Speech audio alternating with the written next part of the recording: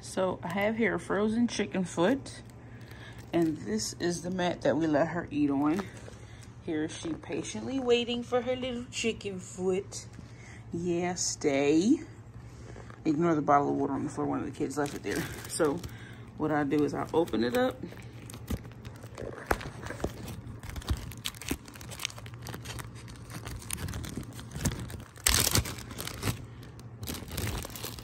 Put it on the mat.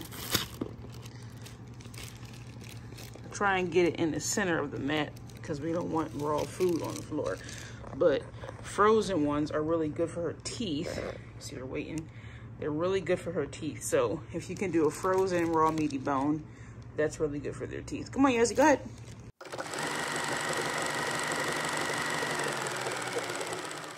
Go ahead.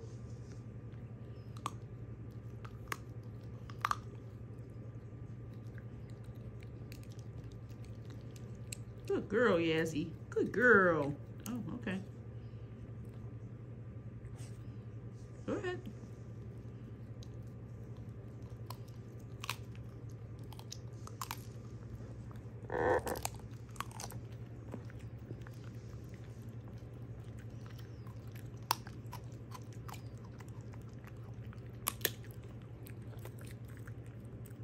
Good girl.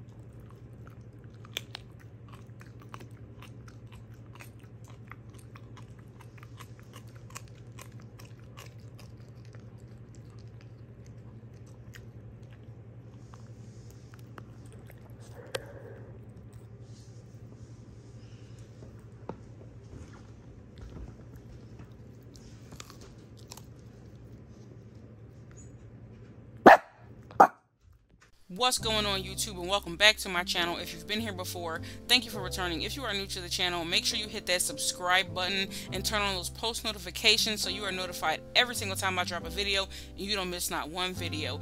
Everybody in here, smash that like button, share this video, and drop a comment down below during the video, after the video, before the video, whatever you feel. Let me know what you think. Let me know what you like about the video. Let me know what you want to see next. You saw by the title and the thumbnail, we got a good one. So let's get straight into it. Also, you guys, make sure you're continuing to watch the ads. I know some of them can be a little lengthy, but watch them as much as you can for as long as you can. It truly does help support the channel and support me. It helps me to do this on a more full-time basis, and it really does keep me out in the algorithm as I've been, and keeps the channel growing. I really appreciate it and love you guys. Let's get back into the groom. Okay guys, as promised, I'm going to be showing you all what I feed my dog Yazzie, transitioning her into a raw diet, and just kind of going over what I did, how I transitioned her. I know this is a really good video of her eating the food, and it was going to be an ASMR style at the beginning of the video, but the kids came home from school and ruined that. They like to come home and debrief about their day, so I let them do that. And I'm going to upload a part 2 of this video because this is just part 1. I'm going to upload a part 2 of this video next week when I do her vegetables, her fruits, and I'm probably going to try and squeeze in one of the homemade treats that I make for them, and then we'll have an ASMR video in there for sure. But this is going to be a simple, straight to the point video. I'm going to be explaining what I'm putting in there and why I'm putting in there and what nutrient values they have for a dog to stay healthy and maintain good health. We are working on her allergies right now. As you can see, her paws are slightly red. Her back paws are more red than her front. I do believe she has an allergy to grass, so we're working on her immune system at the moment to get that boosted up. and I'm going to be going over that with y'all in the videos. Probably not this video, because this video is just tailored to the meal prep of how I set up her food for the month. The allergies I'll talk about in the next video, because that is where I add in her supplements and her vegetables and different things in her food to help with her allergies. So we'll go over that in that video more in depth. But I will say it's helped a lot. Her shedding has almost stopped because she's not supposed to shed. Her itching has decreased drastically, and her excessive licking of the paws has decreased drastically, which I am super happy about. But I'll go over what I think she is allergic to a little bit later in the video. So first we're going to be grinding up veal heart, and veal heart is really good because it has a nice high dose of thiamine. It also has a nice high dose of taurine. Thiamine is really good because it helps the dog's digestive system to break down carbohydrates, and taurine is really good because it helps the heart function normally. Next, we're going to be grinding up beef liver, and beef liver is really good because it has a really high dose of vitamin A, and vitamin A is good for the dog's vision, bone growth, and reproduction. Next, we're going to be grinding up beef kidney. Beef kidney is really good for dogs because it has a good dose of iron in it, which acts as an antioxidant, and it helps to carry oxygen throughout the body.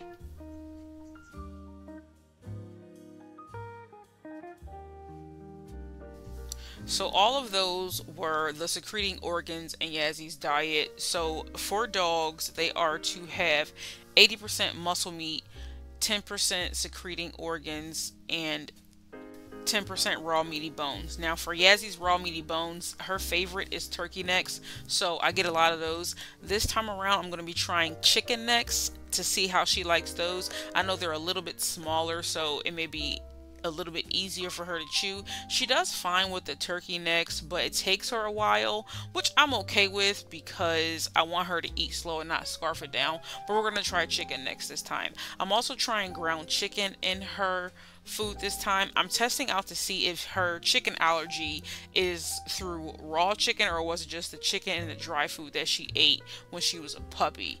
So I'm going to be testing that out, and then in her next video, when I meal prep again, I'm going to go over and let you guys know how the chicken went with her. If I still saw her scratching, she may have a poultry allergy, so the next go around I may just remove all poultry and try different meats, so we'll see. She also likes chicken feet, as you guys saw in the beginning. Now, I will say she doesn't go for the chicken foot like she goes for the turkey neck. The turkey neck, she takes right out the bowl and like goes nuts with it. But the chicken foot, she kind of plays around with it at first, so it's kind of my guess that she likes it, but she can give or take it. Also, the reason why I had to grind up her organ meat is because Yazzie acts like a little princess, even though she is a little mud puddle walking around. The video that you guys saw, she actually had just got groomed probably a few days prior to that, got a bath. She just likes to be dirty. So when she comes home, she rubs all around on the floor and just smacks at her little ponytail that I try and keep out of her eyes because I'm trying to grow the top of her head. She's just a funny dog. But I have to grind her meat up because she won't eat it by itself. And I don't really blame her for not eating the liver because, ugh, I don't even like liver. So I don't really blame her. But I know liver is very vital in her diet, so I have to grind it up and mix it in with the meat in order for her to eat it. Now in some of these bags you'll see me put in 2 chicken necks because I feel like it is too small to reach the 10% of the raw meaty bones, so I'll double it up and put 2 in. And then for the turkey necks, I have 2 packs of turkey neck, the one that I cut up and the one that I got from Compare Food. The one that I got from Compare Food was butcher cut, which is not typically recommended with raw feeders because the butcher cut, which is this right here, has sharp edges on some of them, so I'm kind of feeling them around and kind of seeing what I have in there just to kind of make sure it's okay, and all of them seemed okay. Now all of the blood that you see at the bottom of the container, that's all the membrane. You actually want to keep that because that has a lot of nutritional value for dogs, so I did not throw it away. I just poured it right into the beef liver and mixed it all around. So when I'm preparing Yazzy's food, I try and follow the Prey model raw. So like I said, that's 80% muscle meat, 10% secreting organs, and 10% raw meaty bones.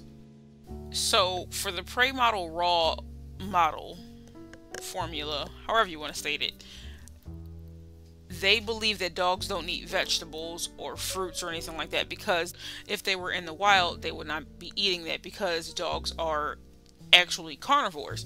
Now, wolves have actually been spotted every now and again to eat grass, but the animals that they eat the vegetables and eat the fruits, so they get that when they eat them. Now also, if you're going to do the Prey model raw diet, you actually feed the whole prey animal. So you feed a whole rabbit, a whole quail, a whole duck.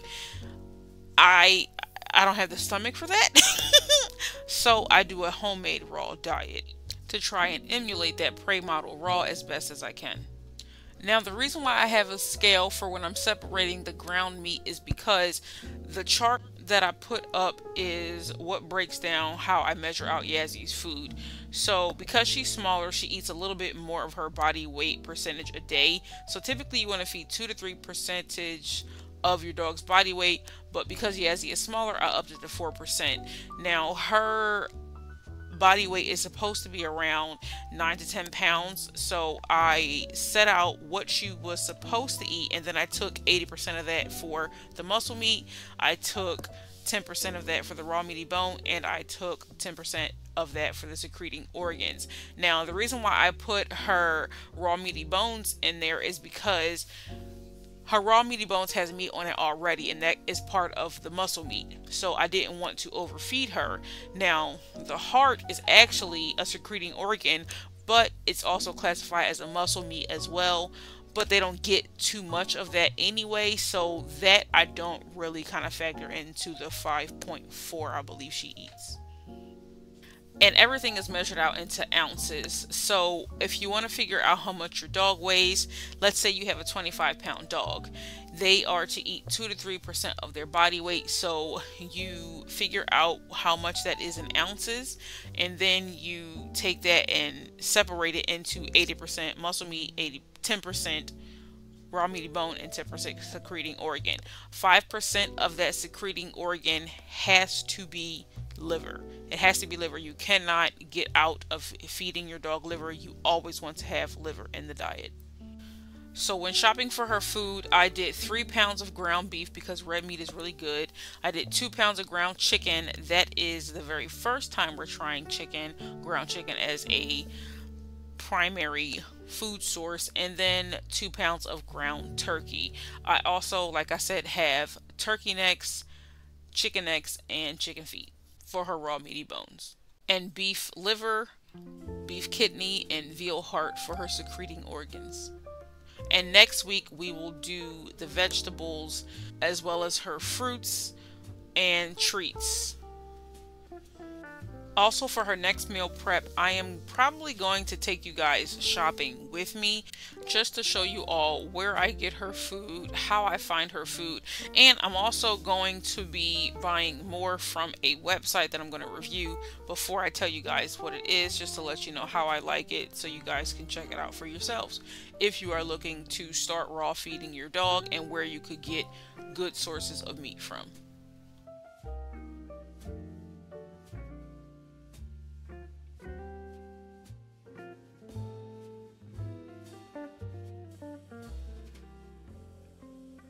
So the Ziploc bag is 0.10 ounces in weight. So you guys are going to see me go up to 5.7, or roughly around 5.7, because I have to take away or take into account the 0.10 ounces that the bag weighs. Now, the next time I meal prep, I may do it in storage containers. It just depends on the space that I have. The Ziploc bags seem to work pretty well for space wise, because I am not the only person that uses our deep freezer, and I don't want to store a whole bunch of dog food in there and have everybody yell at me. So Ziploc bags have been pretty decent so far. So next time I may do containers. Next time you might just see the same Ziploc bags.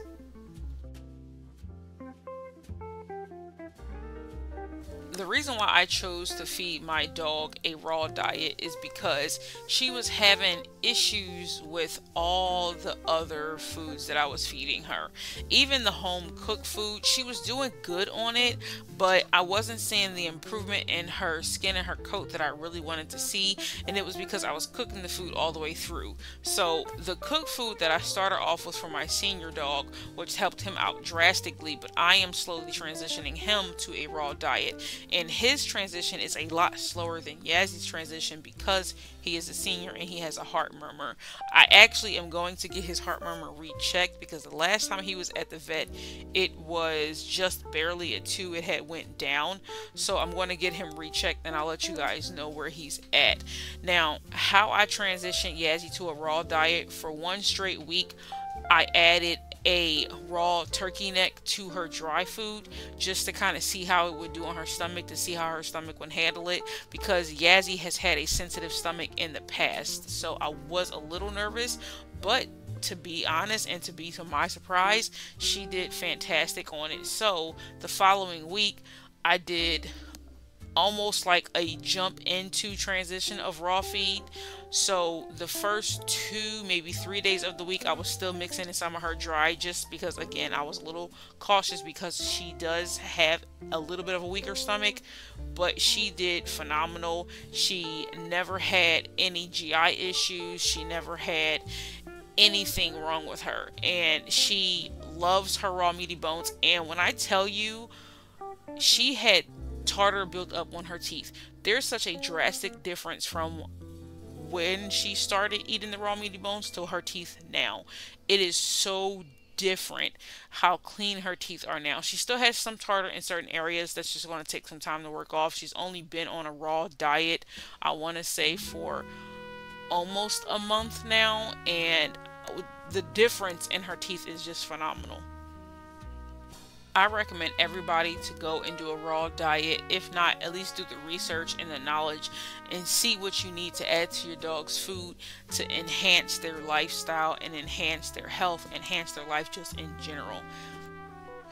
Always go out and do your research. Do as much research as you can, like I did before I made the transition. Now, I will say Yazzie's a little chunkier. She's a little chunkier, so I'm going to cut down her food. In this video, I cut down her portions, and if it doesn't knock down her weight a little bit more, I'm going to cut it down some more.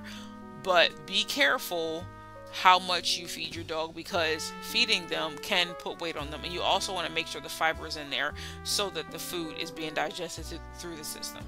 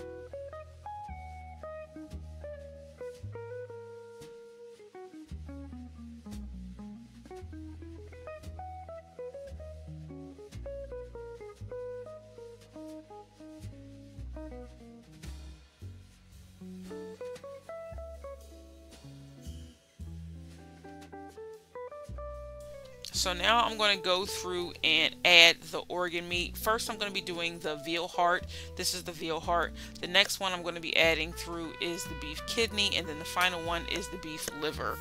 Now, for her secreting organs, she needed 0.4 ounces, so that's what I'm going to be doing. Now, because I've measured this out in the past, I know that 0.4 ounces measures out to about a teaspoon and a half. But for you guys' purposes, I did bring the scale back in just to show you guys, and I took the scale back out.